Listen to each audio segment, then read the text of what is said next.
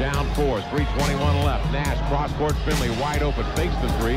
Gives to Nowitzki, drives by Ewing to the glass for the jam. Dirk Nowitzki with a pump fake and a drive for the jam.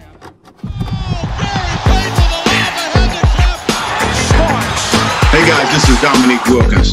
Hey, this is Sean Kemp. This is Gary Payton. Hey, this is Pau Gasol. NBA fans, what's up? This is Vince Carter here. Hey, what's up? This is Matt Barnes. If you're an old school NBA fan like I am, make sure you check out the Basketball Time Machine with my man Sean David. Hey guys, welcome back to the Basketball Time Machine. My name is Sean David. Thanks for tuning in. In today's episode, I want to take a look at NBA legends giving their opinion about how good Dirk Nowitzki really was. This is the second Dirk Nowitzki NBA Legends video, but I found some new clips that you hopefully haven't seen before. But before we dive into that, let me ask you guys for a small favor. Please subscribe to the channel and like the video if you enjoy the content. All right, enough said. Let's get right into it.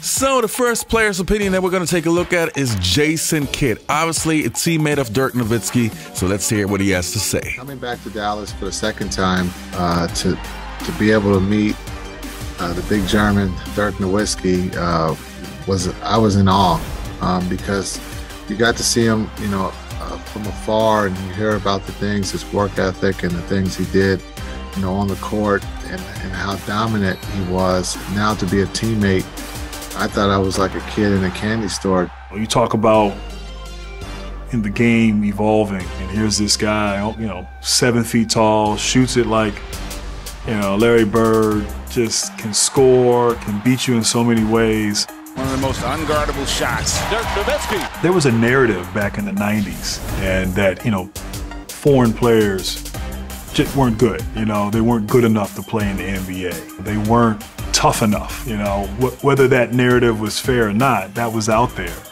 And Dirk was one of the first guys as a young guy coming in the league, learning, gaining respect, getting better, becoming an all-star, eventually an MVP, eventually a champion, and I think changing that narrative. During our championship run, me and Dirk was playing one-on-one a lot, because we figured he's going to be cross-matched as well as I, on multiple defenders. It was going to make it very interesting and challenging. So that was one of the funnest things we did. We competed in practice and stuff, but we was able to really help each other. I remember there was my first kind of couple rookie games, and we played Dirk, and I remember I was like, dang, I'm playing Dirk Nowitzki. And the next thing you know, he's yelling, give me the burger. And I'm like, what's the burger? Oh, the basket, The next thing you know, he gave me 32. And I was so happy after the game. I was like, man, did you see how good he was? And my parents were like, Jenny, he just barbecued you. I said, what?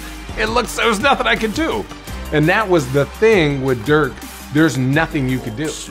And the next clip that we're going to take a look at involves Steve Nash. Again, a teammate of Dirk Nowitzki who had a pretty successful run with the Dallas Mavericks. Dirk and I came there as like guys that people were really unsure about. Yeah. I was traded there. The day I came from my press conference after the draft, Dirk came too for his. He was the first pick, whatever. I can't remember. He was like picks like 7, 8, 9 or whatever it was. And I think he'd risen quickly.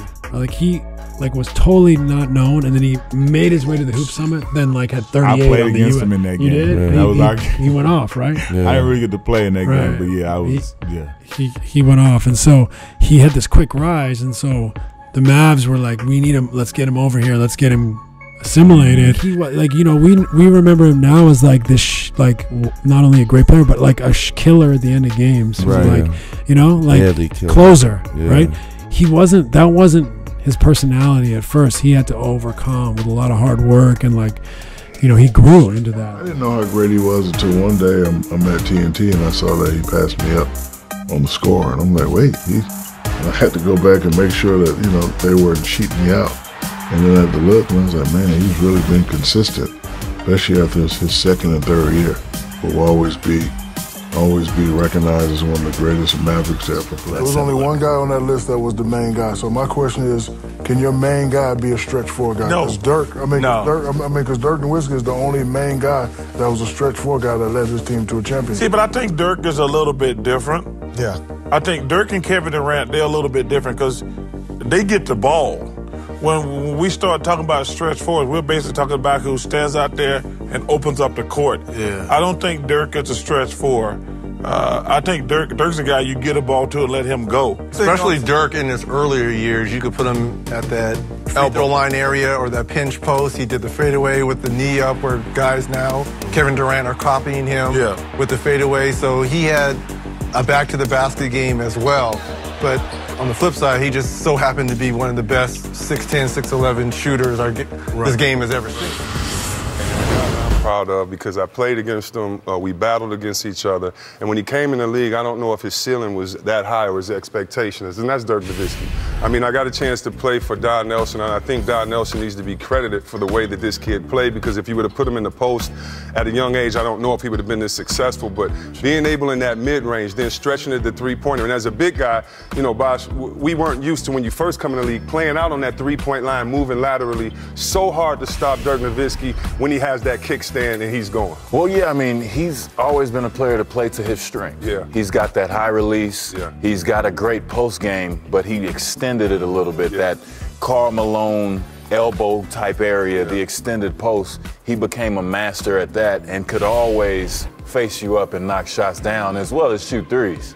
And I mean, he was just such a great competitor, and just to, you know, play against him, it's not much you can do. I mean, look at how good defense come on. you stop him, he jumps off the wrong foot. And the things that people don't see, he gives you that nudge, and that sends you flying a little bit, and you don't want to foul. Yeah. And I mean, he's the guy that really made that one-legged jumper really very popular. I mean, I watched him when he was in high school. I think he played against the USA select team. And I watched this dude score like 35, 12 rebounds, and I never really seen a big dude like that can go coast to coast, stop on a dime and pull up for a three. I seen the Chris Webbers and the KGs who can push it and make plays, but never a big dude who can stop and mix somebody and pull up with a soft touch on the three. So, you know, Dirk is a legend to me because of he's one of a kind. You know what I mean? He's truly one of a kind. Yeah, and when you talk about, you know, one of a kind and legends, you know, we have one sitting next to us that's getting ready to go into the Hall of Fame. That's right. Appreciate you. How did you do against Dirk? Hey, well, I tell you, I used to go at Dirk because a player that's great on offense, you make him pay on the defensive end. So I tried to put him in the mixer, inside and outside, keep him moving. Okay, see, we're dunk that, big fella. Come on, touch that. Okay, big fella. He's amazing. One of my favorite players ever. Play the game. Just his ability, what he's able to do, you know, at his size, his ability to shoot the ball, his ability to sacrifice. Dirk, battles. That's the first thing that come to my mind. Playing each other twice in a NBA championship. You're gonna walk away with some scars. You're gonna walk away with a healthy version of dislike and a healthy version of how much you respect and how much love that you can have for a competitor. I love Dirk as a career he had, and a career that is a legendary career that a lot of people still, once again, don't talk about. I love the fact that, you know, hopefully, fingers crossed, that we get to go in the Hall of Fame together. And just to be able to compete against him and win a championship in '06, that really solidified like my career and my talents. And then to watch him come back and win his in 2011, even though it hurt us as a team, as a fan of the game, I can appreciate what that did for the game of basketball and what that did for one of the game's greatest players. One of the most incredible comebacks in NBA Finals history. That one championship was enough. He don't need to win 3, 4, 5. That one for him, the way he did it, the route to get there, that was special. Changed the game. Michael changed the game. I think Dirk Nowitzki changed the game for big men coming in, because 25 years ago, Dirk is on the low post. And not only that, the floodgates really opened for international players by looking at the success of Dirk. And, you know, arguably, and I will say this, he's probably the best big man shooter the game has ever seen. Certainly 7-footer. And the skills that he possessed, because he was that inside-outside threat. If you look at a lot of the international players and look at our game today, how so much is predicated with having a stretch 4 and a stretch 5, being able to knock down threes, be the trailer on a break and knock down threes. That's all because of Dirk. So how good was Dirk Nowitzki in my opinion? Well, I'm not sure if I said it that often on the show, but when I saw the 2011 finals and the performance of Dirk Nowitzki, he in my opinion was first class. Like, he was in the upper class of NBA legends, the NBA legend of NBA legends. And in general, if we take a look at his career, I love players who stay their entire career with one franchise.